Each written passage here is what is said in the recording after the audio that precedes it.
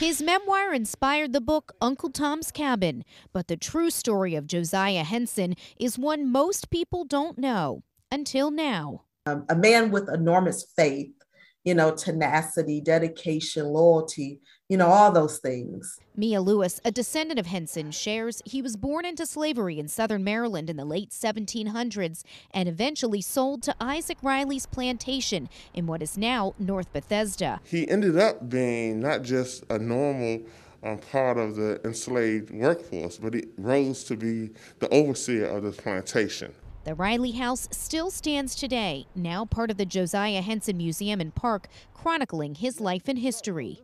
The museum grounds are also a working archaeological site. So far, archaeologists have recovered more than 40,000 artifacts. We decided to take both the information we discovered here on the site and from his narratives and combine them into a museum that could tell the story of his life, but also slavery here in this part of Maryland. Henson eventually escaped the Riley plantation with his family to Canada in 1830 and later helped 118 more enslaved people do the same, starting the Dawn settlement to help them get established. He went back numerous times to help individuals escape slavery over to Canada and then placed them over there where they were able to learn a trade.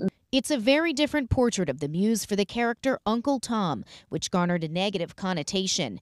The museum breaks down that stereotype as well. I want it to just be realized that that's not the real Uncle Tom who you're referring to or the way you're using that term. This is the real Uncle Tom, and this is what he was about, and this is what he has done. His true legacy, one the Henson family is proud to claim and proud to share through the museum.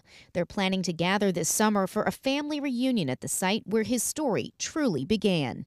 In Montgomery County, Kim Dacey, WBAL-TV 11 News.